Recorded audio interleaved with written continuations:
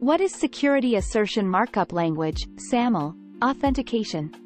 SAML is a standardized process to authenticate users into web applications over the web. SAML uses the single sign-on, SSO, technology to authenticate a user once and then use that authentication over multiple applications. SAML enables identity federation, making it possible for identity providers, IdPs, to seamlessly transfer authenticated identities and their associated attributes to service providers, SPs. What is single sign-on, SSO?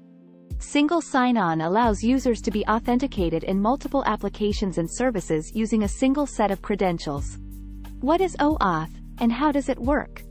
The term auth can mean either authorization or authentication, but in the case of OAuth protocol, authorization is being considered.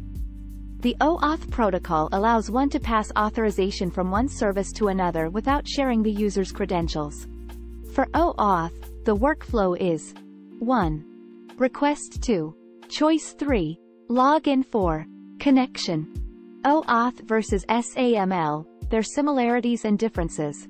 OAuth and SAML streamline the authentication process for customers and users, save them from hassles, and allow for an easy onboarding experience. But there is a basic fundamental difference between what these two technologies actually accomplish. SAML deals with authentication, where a user has to prove their identity and verify they are who they say they are. Whereas OAuth deals with authorization, a step that comes after authentication, where the permission, privilege and access rights of a validated user are determined.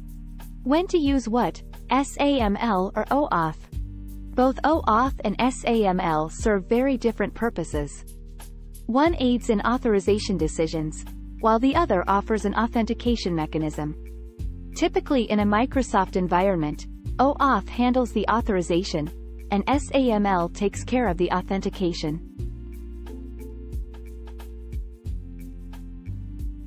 Don't forget to subscribe our channel.